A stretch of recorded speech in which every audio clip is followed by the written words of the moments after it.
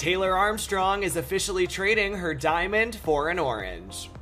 In a Bravo Sphere first, the Real Housewives of Beverly Hills alumni is crossing into another franchise and officially joining the Real Housewives of Orange County for their upcoming 17th season.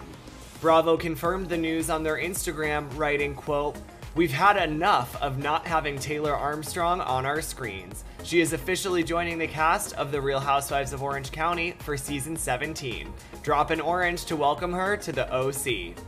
Taylor starred as one of the Real Housewife of Beverly Hills original housewives when it premiered in 2010, alongside Camille Grammer, Adrienne Maloof, Lisa Vanderpump, and Kim and Kyle Richards.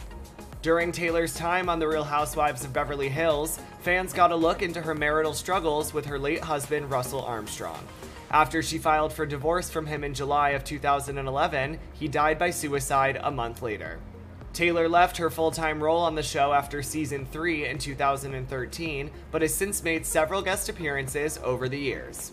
Most recently, Taylor returned to our screens for Peacock's Real Housewives Ultimate Girls Trip Season 2, alongside Real Housewife of Orange County, Tamra Judge, who will also be joining the show's Season 17 cast. Tamra, who left Real Housewives of Orange County after Season 14 in 2020, announced her return to the series on the July 20th episode of Watch What Happens Live, while declaring, quote, "The judge is back and drama is in session."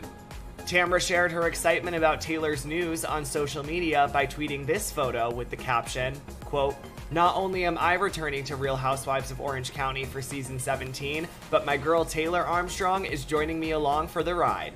Double the trouble coming your way." Although there is no official premiere date yet for season 17, we're ready for a Taylor and Tamra takeover.